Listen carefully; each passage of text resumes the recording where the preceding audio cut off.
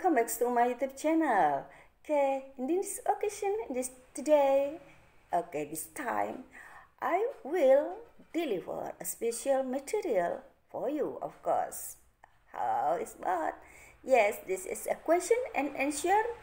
This is a dialect conversation part 4. So, the question is where? This is, yes, right, at the marker. Follow me. Okay. This is in the question and answer on the marker. This is how this situation. Usually in the market there is a buyer, and then of course if there is seller, of course there is buyer. Okay, got it?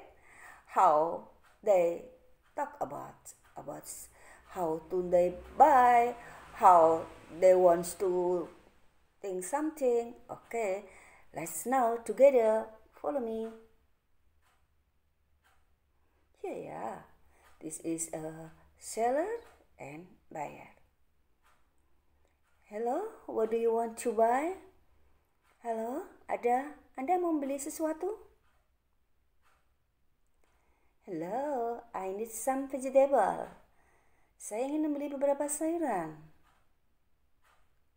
What kind of vegetable that would you like to buy, Mom? Sayuran apa yang Anda butuhkan, Bu? I need a broccoli, cabbage, and potatoes, carrot, and red pepper. Saya ingin brokoli, kol, kentang, wortel, dan lombok. Okay, we have all of this here. How much do you need? Oke, kami semua punya di sini. Berapa banyak yang Anda butuhkan? I need 1 kilograms of cabbage, and then half kilogram of carrots, and then half of kilograms red pepper.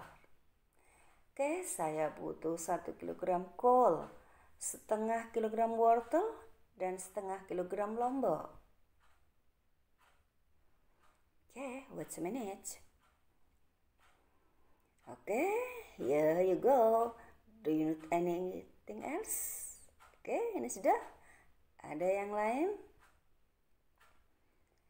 Oh, I need 1 kilogram of potatoes, a half of kilogram onion, and 2 bunches of spinach. Oh ya, saya butuh 1 kilogram kentang, setengah kilogram bawang, dan 2 ikat bayam. Okay. Now this is yeah. You need anything else? Okay, ini sudah. Ada lagi? Okay, what else? I need 2 kilograms of cucumber. Do you have any? Saya butuh 2 kilogram timun. Anda punya? Oh, I'm sorry. We ran out of cucumber. Maybe you can go to the other place. Oh, maaf, ketimunnya habis. Anda bisa pergi ke tempat yang lain. Okay, I will go there. Baiklah, saya akan ke sana. How much is 1 kilogram of the broccoli? Berapa 1 kilogram broccoli? For the broccoli is 25,000, ma'am. Untuk brokoli 1 kilonya 25.000, Bu. Do you want a kit? Ibu mau? Okay, please give me only half of kilograms of broccoli. Okay, tolong berikan setengah saja. Well, here they are. Ini sudah semua. How much all of it? Berapa harga seluruhnya? All of about 275,000 rupiah. Semuanya 275.000 rupiah. Okay, here 3,000 rupiah. Ini 300.000 rupiah. Here the change.